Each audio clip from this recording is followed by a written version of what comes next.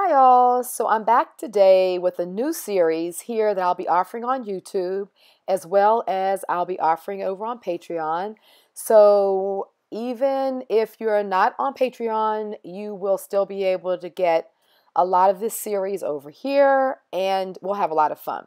So this is a GelliJunkAdori, and as you can see here, I'm showing you how I actually sewed some fabric down onto the back of a jelly print that I had, and I literally sewed around the four sides, and then I sort of crisscrossed the stitching on there and just back and forth so I could grab a lot of the fabric. This is some cloth that I have that I really love. It's like antique and vintage African Swuza cloth, and which is just a really beautiful cloth. It's pretty expensive and it's hard to find. When you find panels, they're big ones and you wouldn't want to cut them up.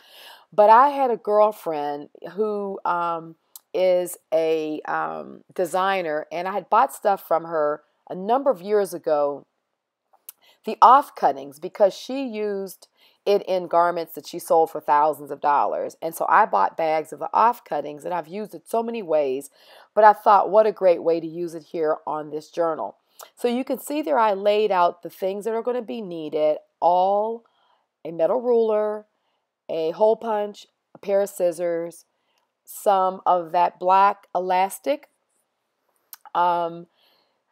It's the sort of, I think it's called rope elastic or whatever, but you can buy it at Joann's, any fabric store. And the linen, the waxed linen is that burgundy thread that you see there, but you can just use, you can even use embroidery floss, but you must wax it.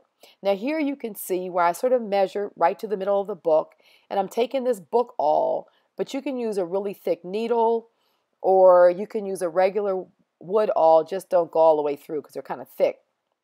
And so I put a couple of holes right at the top, about, it's approximately a quarter of an inch in, more like a 1/16 of an inch in. I'm sorry, more like an 1/8 of an inch in. And then about a 1/16 of an inch between the two holes there that you see me doing. And when I run the thread, the elastic through, it's going to make more sense because you're going to be able to see it better. So you make 2 holes at the top there, and 2 holes at the bottom, and 1 in the middle. And this is the Midori style journal. And many of you have seen the Midori style. So I'm showing you how to make that same style journal, but we're doing it here with fabric. Of course, you can do it with leather.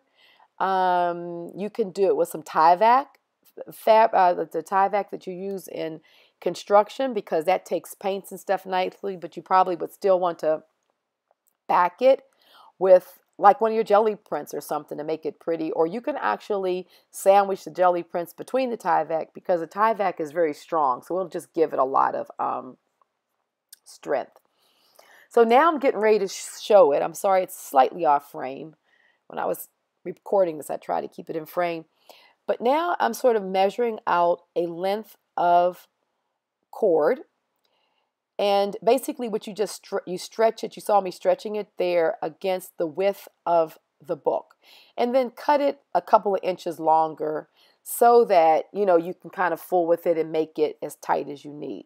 Here I'm measuring it twice the height of the book. That is going to give you plenty to work with, because when we go to run it through and we tie it off, you'll see as we use it for the inserts, you want those inserts to be tight. So we'll even use less than this, but that's a good amount to get started with. So right now I'm probably looking for a thicker needle. So in this case, you can use like an embroidery needle, anything with a large hole, but not really a big thick shaft on it. You kind of want it to still be a bit narrow so it'll go through your holes, but at the same time we're able to push it right through. Now I used a book hole punch, that hole punch that you saw me pick up with the brown handle. That is a bookbinder's hole punch. It's what they call a screw punch, and you literally can just punch it right through, and it removes material so you have a nice hole.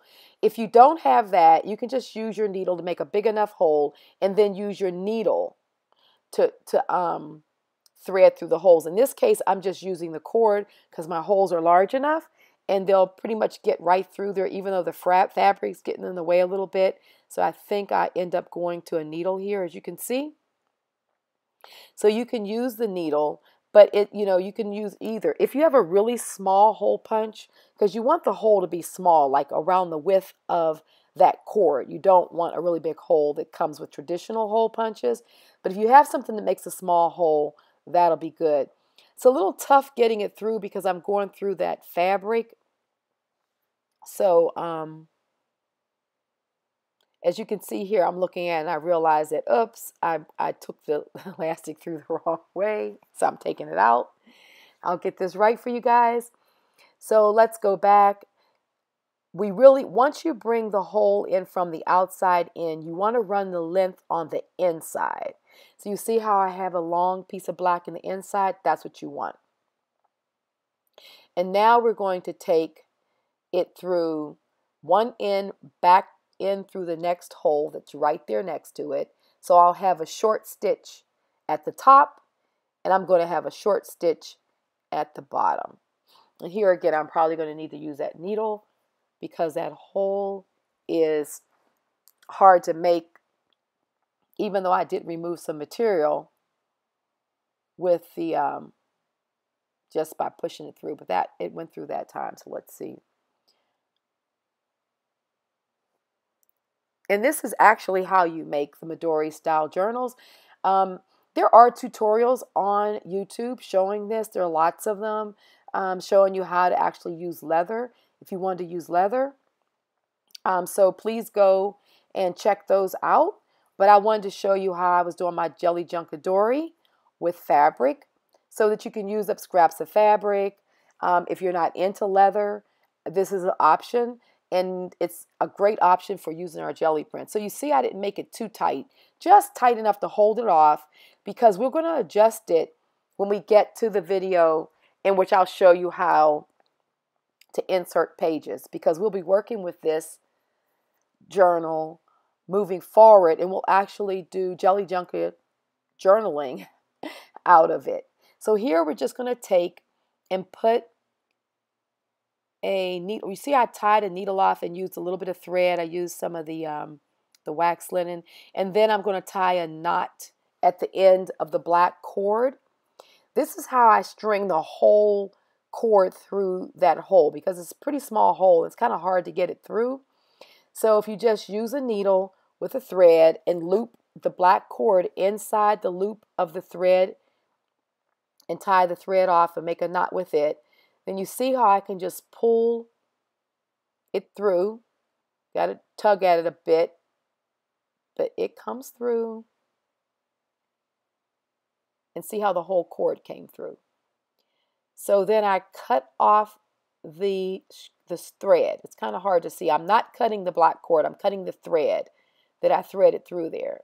Okay? And now I have my elastic on the other side, which we'll use to cover our journal off with.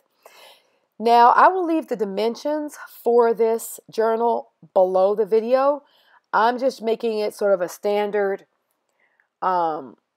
size using just standard size 8.5 by 11 sheets of paper. It makes it a little easier so we're not having to just cut a lot of paper down. So I just thought it made the most sense.